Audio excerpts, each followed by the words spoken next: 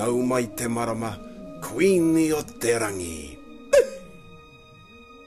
Like the moon tonight? Good. I did it specially for you.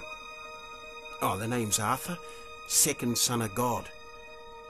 Hardly anyone recognises me, but no worries, my big bro had the same problem. I've been sent to save the magic in the world, but first I've got to find the Queen of Heaven. I won't know who she is until I see her, and then my work begins.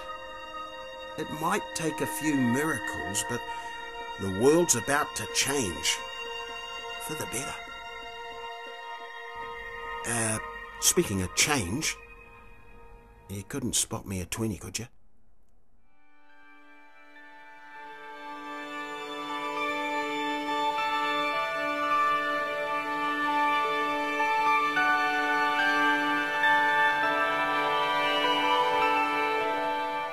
Well, the inspiration from the story came from the time when I was living in Ponsonby and working amongst the psychiatric community there, and came across a character by the name of Arthur, who used to come and visit me often and sit down and tell me that he was the second son of God.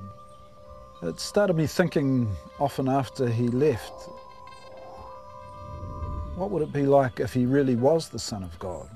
And I was missing all the signs. And that was probably the seed which got me started on the whole idea of fictionalising the life of a psychiatric patient. What I think is the secret to Arthur has got to be a combination of comedy and pathos. And it's through the comedy that you're going to get the warmth of it. He's not deluded in his own mind at all. There's no identity crisis going on with him. He knows exactly who he is, and he knows what's happening in the world.